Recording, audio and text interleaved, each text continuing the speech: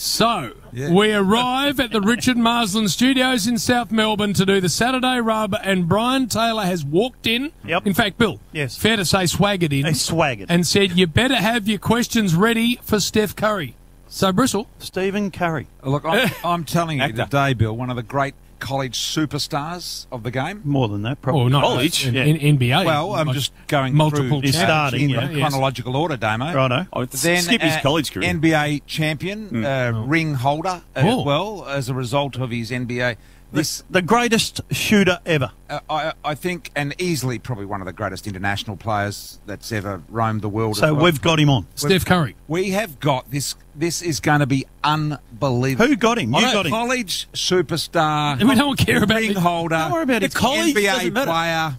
Brian, you've got him on today. Listen, I'm not answering any more questions. Hold your excitement, and we will be off and running. You haven't got around about 12:35 today. You haven't got the actor Stephen Curry. Just have your questions ready. Stephen. Just have your questions. Curry.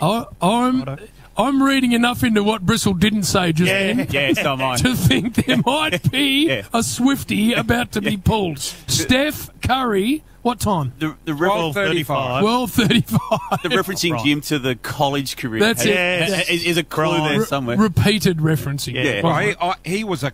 Who do you play for in college? This guy, absolute college superstar. Who? Which college? I don't know. Seton Hall. Oh, Brian.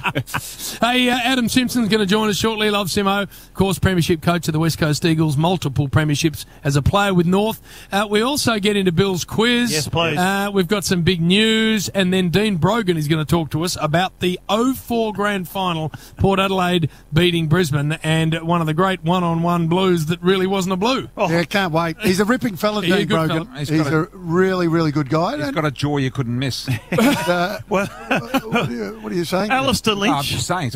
And I know I didn't chime in there before because I was just sort of doing something else, but you better have Steph Curry today.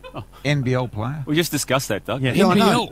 I wasn't. NBL, did you say? As you could see, Damo, I was busy. No, We're on air, Doug. Oh, Dean Brogan. the chin. Yeah, well, people can't see that I was on air.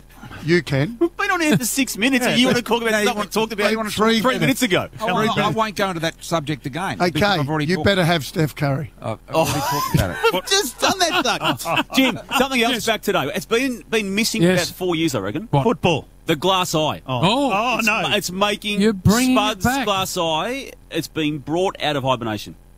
So something's that boring that you've brought the glass eye back. And I think of all the people in this room today, no. it's going to tickle your fancies most, Jim. Fair income. Yeah, I think you'll glass eye. launch into the person who is talking in glass eye manner. And we're going to speak to Travis Old in just a sec, by the way, the AFL's Chief Financial Officer and General Manager of Clubs and Broadcasting. And there's plenty to talk to him about, Damo, because after my man Happy Dan, old Forey, He come good, finally came good He after did. making a real ass of himself for a long Did time. he really come good? But he from our point of view, he did, because Sort we're of- playing footy sort on of- the 11th. You called him Four Eyes this time last week. Well, he needed to lift. Yeah, so the order of events as they unfold now, BT and guys, is as of Monday, players allowed back in club facilities. The following Monday week, competitive training can resume.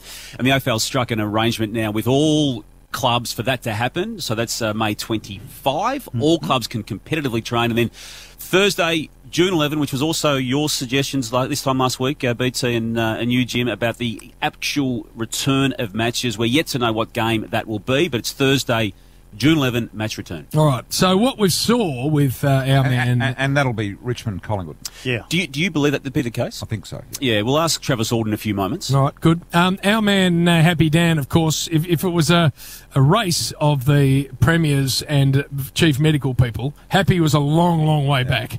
In fact, he was Stephen Bradbury, wasn't he? He was miles back. Yeah. But then But he's we got it saw front. the bloke from WA completely fall over in the most ridiculous fashion ever. Brain poo he is. Mark McGowan. No idea what he's on about. And then the chief medical officer from Adelaide fell over in sympathy of him, and then through came Happy. So what we'll do, Mr. Perth, is we'll bring all 10 teams out of Victoria to your state, and they've all got a quarantine and For 14 days. 14 days, yep. Are you kidding me, Mr. Perth? Yeah. Gee, he had a crack. He had a crack at it. He's made himself look dumb, I reckon. But then the thing about it, Damo, is when he did make himself look completely stupid and he painted himself right into a corner, Yeah, doubled down. He then blamed Melbourne AFL bias for the reason why his argument looked that stupid.